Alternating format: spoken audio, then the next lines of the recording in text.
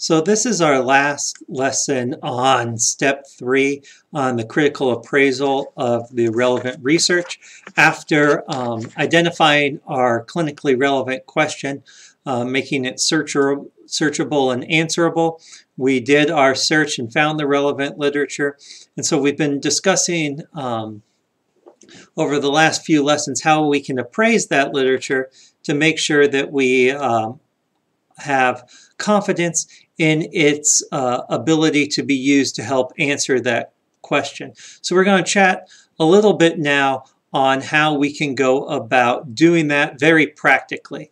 So as far as our key points and objectives, the first two there are very summative in nature. Remember that this critical appraisal is about determining whether we can use the research we've found during our clinical decision-making process. And then we'll talk about how we can go about doing that and what that means. And then lastly, we'll talk about a few ways we can actually disseminate our process to others if that is something we choose to do. So it's easy to say that this critical appraisal process is the most overwhelming, but also most important part.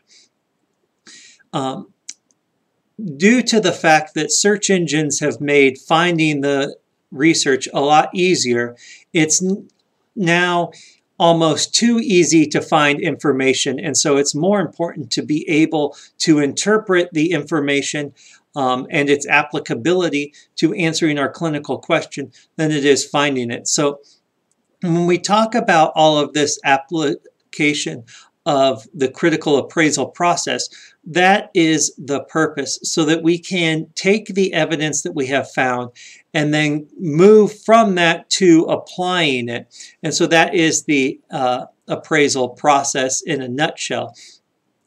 And so we've talked about the fundamentals of that, and then we talked about some scales in particular that can help with that. But now we need to get down to the actual components associated with the appraisal and moving into what we would consider step 4 in the application.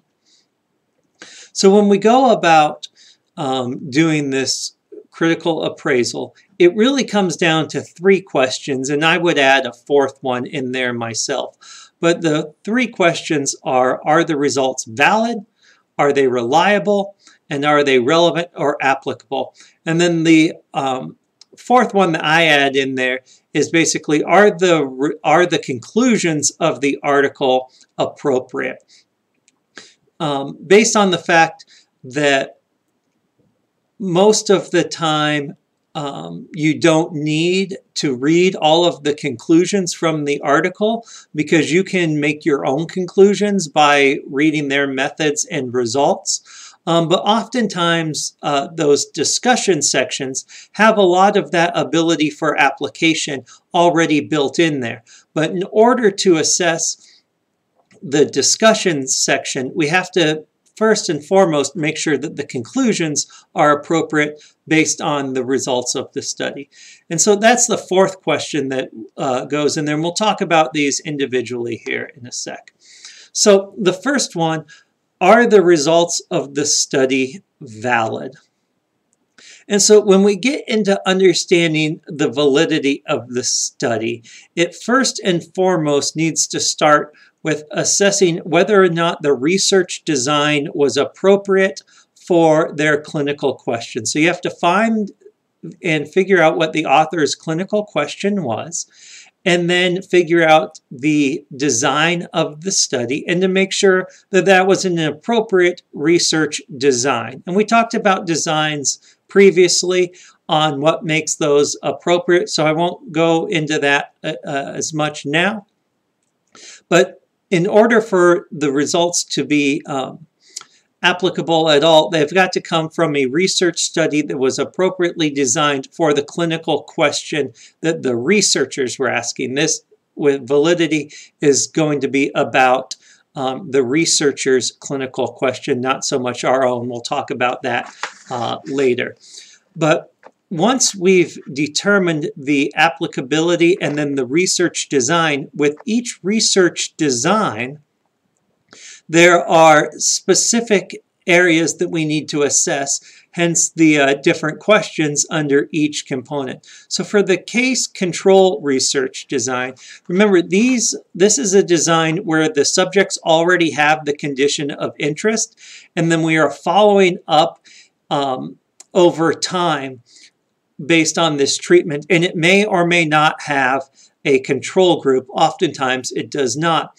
So the most important part of a case control design is going to be the inclusion and exclusion criteria, because these are the people that we're following. And so we need to understand and make sure that whatever the population is that is receiving the intervention actually has the condition that is of interest. And so we have to make sure that that inclusion and exclusion criteria gives us enough confidence of the population as far as what the population is and then what the population is not. And then from there, depending on whether or not there are matched controls or not, or what the design is, you have to look at that design in particular and to make sure that it was consistently applied throughout the process. With these case control research designs, it's much more of a natural process, and so you might see data being collected in more than one way. That's fine if we're just looking at a treatment effect over time and we're assessing these different effects or this effect in different ways. But if we start trying to make comparisons between, say, matched controls that had data collected one way and the intervention group that had data collected a separate way, that would make the results not valid. For the cohort design, now, as we go through and look at this, with cohorts, because they are these natural groups, we first and foremost have to make sure that the groups are actually representative of the population that the researchers are trying to assess. And so looking at those inclusion-exclusion criteria to make sure that those are appropriate for assessing and making sure that that cohort actually is representative of the overall population that we're applying this research to. Then you have to assess the outcome measures. How were they selected? How were they assessed? All of that kind of reliability and validity of the methods or of the measures themselves comes into play here. And then finally, in cohort studies, where we don't have randomization to help control for confounding variables, we need to make sure that confounding variables were accounted for in some way. Especially with some of these prospective cohort studies, they're trying to predict the possibility of sustaining an injury over a substantial amount of time. What was done in order to make sure that those confounding variables were accounted for, or at least minimized in some way? And how might those confounding variables, if they were not accounted for or minimized, actually affect the overall interpretation of the results? And then lastly is the randomized control trial. And we spent most of the time talking about this, so don't need to go into too much detail, right? Pedro's score can help you out with these sorts of things, but you're really looking at the randomization and allocation with that, checking to make sure the groups were homogeneous prior to their intervention as far as both with their dropouts and any changes there, and also to make sure that the randomization did in fact work and eliminate some of those confounding variables. If the groups were different at baseline on some important measure, then it might influence the results later on. And then lastly, with all randomized control trials or really with any sort of research as well, were the outcomes collected for an appropriate period of time? When were these collected? And how does that affect the research question that they were in fact asking? The next part is the reliability of the study. And the first part of the reliability of the study, as far as assessment, is going to be whether or not that study is reproducible. And this reproducibility is twofold. One, is there adequate information given that would allow for you to follow the steps that were done in the research in your own clinical practice? And then secondly, is the research reproducible in the way that is this something that can actually be done outside of the situation that the research was conducted in? If there is some sort of very unique or highly technical or crazy apparatus designed for this study to do the intervention, and you don't have access to that, the reliability of the study can, and when we talk about reliability, we're in this case, we're talking about reliability from them to you, is going to be rather low because you're not going to be able to do the same thing that they did.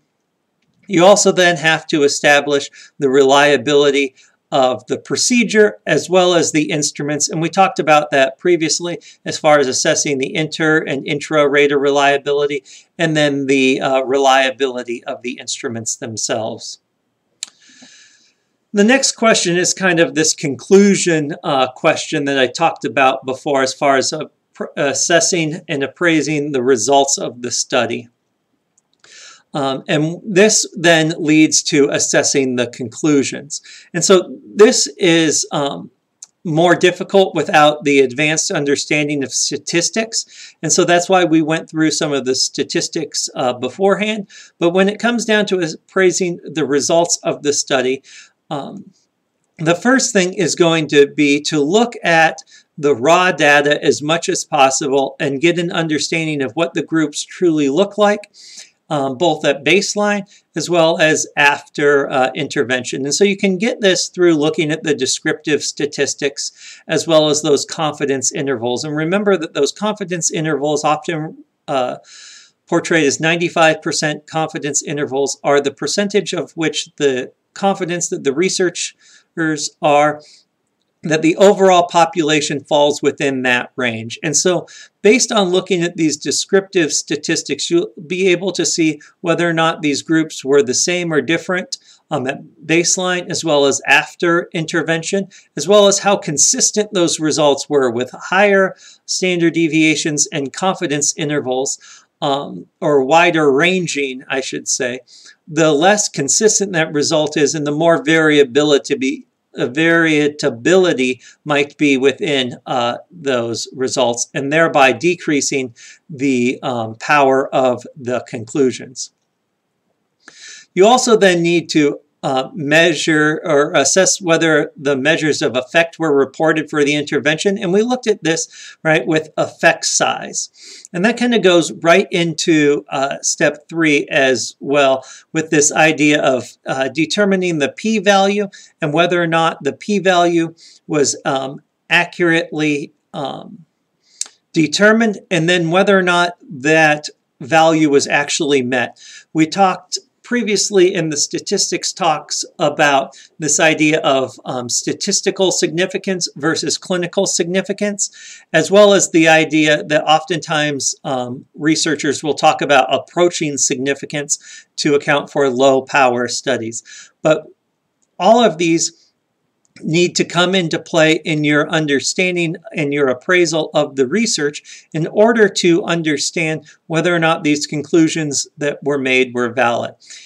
If there is a statistical significance or not, simply means whether or not the a priori alpha p level was reached regarding the confidence in not committing a type 1 error.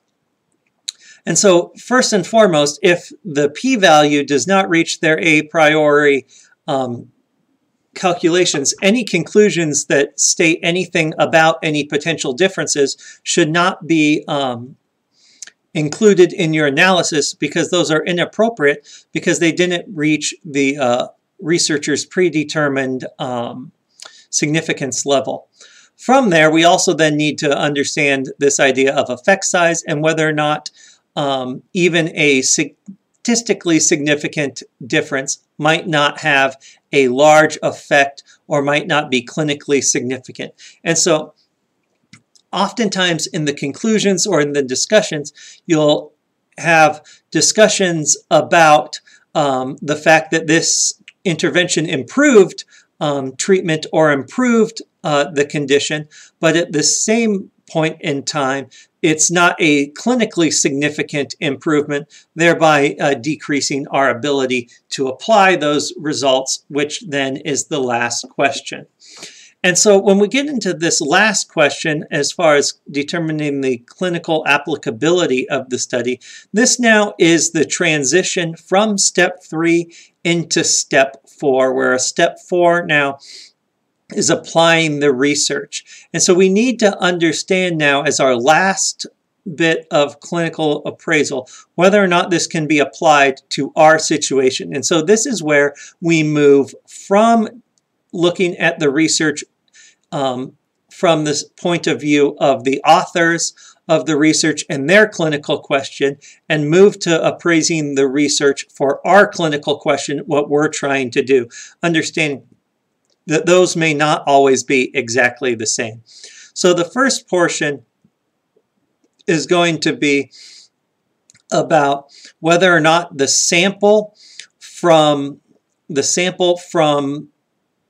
their study and their subjects is similar enough to your own in order to allow for you to apply that situation in this new group. If there's a big difference between their population and your population, it may not be possible for you to transfer their results to your new situation. Next is going to be determine if the findings from the study can directly influence your clinical decision making. And this has to do with the general applicability of their research, whether or not this is something that you will be able to perform, something you will be able to do, or as well as whether or not this will be worth it regarding costs associated with the actual intervention. And so coming up with the conclusion of, okay, this is good research, but can I use it here in my situation? All right, if the intervention is some elaborate intervention and you will not have the resources available to do that, then even though it may be highly reproducible in other situations, it's not in yours, and therefore it's not going to be able to be used. And then lastly is the idea of you have to assess this for any potential risks or benefits. And this really comes down to this idea of numbers needed to treat and numbers needed to harm. And so oftentimes this is reported specifically, but if not, you can calculate it rather easily. But it's more important to do the concept than it is to actually have the numbers. And this is in the idea of if we're trying to prevent a condition, or how many times will we need to do the intervention in order to prevent a condition, is the numbers needed to treat. The numbers needed to harm is how many times do I need to do the intervention before I have a negative reaction. The idea here is that no matter how great a intervention is, unless it is absolutely perfect, where every time you do it you prevent an injury, you're going to have a certain failure rate with this, where you need to do it, but the result wouldn't have occurred anyway. And so it's this idea that you need to know how many times I'm going to need to do something in order to prevent the injury. And the idea, the best example that often comes up is like taping an ankle to prevent an ankle sprain. How many ankles do you need to tape to actually prevent an ankle sprain? And so that's when you get into the prevention research, the clinical applicability portion. The numbers needed to harm then is there's always risk factors associated with doing these activities. And although not as often reported, the numbers needed to harm and the risks need to be considered in general, at least, to how risky is this intervention that we're doing, and how that might play within your clinical decision making. Whereas if it has a relatively low clinical utility as far as effect sizes and for your applicability, if it's relatively risky or has some risks associated with that, that might decrease your likelihood to do it. Whereas if it's relatively clinically usable, outside of that, the effects might just be a little bit small, but the risks are relatively low or none. You might consider implementing it anyway because it's relatively easy to do and can only help. It wouldn't hurt.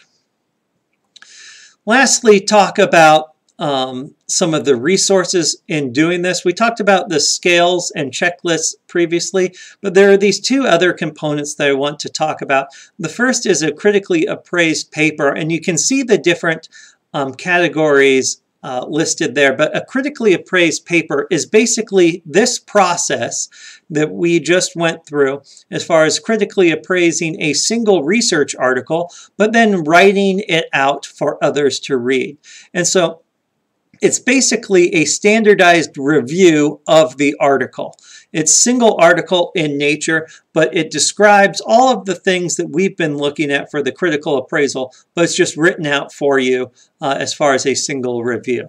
You don't see that nearly as often because it just ends up diluting the overall research because you have one review article on a single original article. And so it really doesn't add as much. But these critically appraised topics now are a little bit more common. Basically, this falls into something in between a single research article and a systematic review, often done for topics that have lower numbers of articles published before a full systematic review can be done, or that have a more specific focus to do. And so a critically appraised topic goes through the same sort of things that we've been doing, but instead of reviewing and appraising a single research article, it ends up appraising multiple research articles. And so considering the fact that when we're doing this appraisal, we're often going to appraise each individual research article, but when we get down to that final component of the clinical applicability, we're going to be looking at multiple research articles, hopefully at least multiple research articles that help address this question. And if they're all going in a same direction, then it increases our confidence in those results. And so this critically appraised topic is simply a way of writing up this entire evidence-based process findings through step 3 so that others can read your work and benefit from it as well. So this critical appraisal component really does formulate the most important component in the evidence-based process,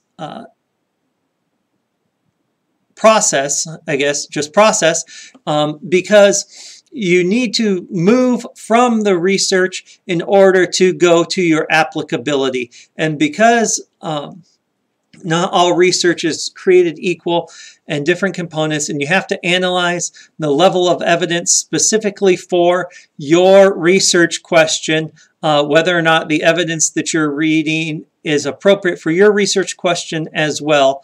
You need to interpret all of that in order to be confident for your own findings. And so that's going to be the end of the critical assessment component, and we'll start moving into some specific topics with the application and outcomes assessments next time.